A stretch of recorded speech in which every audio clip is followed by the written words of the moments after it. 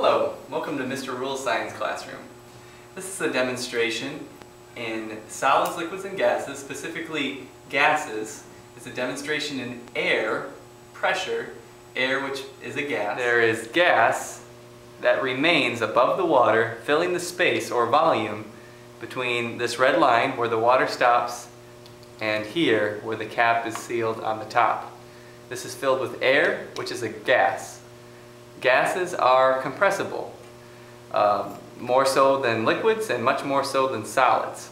What I'm going to do next is to tighten this vise, and what's going to happen is the bottle will deform, but also its volume will shrink, the water will creep up past the line, and it will compress the gas towards the top.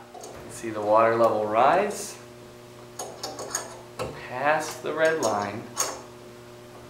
The shape of the bottle is changing underneath, but while the shape remains the same at the top, it becomes pretty obvious that there is the space that the air had occupied, which is a gas, is being taken up by the water.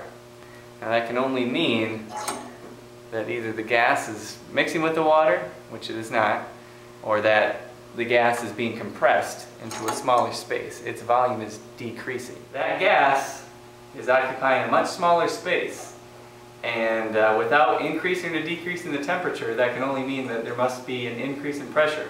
To check for that, I'm going to try to take this cap off. I'm going to try to do it very quickly for a sudden release of pressure. Here we go. The gas pressure demo showing that a decrease in volume causes an increase in pressure. This time I want you to ask yourself, what causes all that liquid water to be ejected from the bottle in the process? Think about that as you're watching it a second time. Here we go.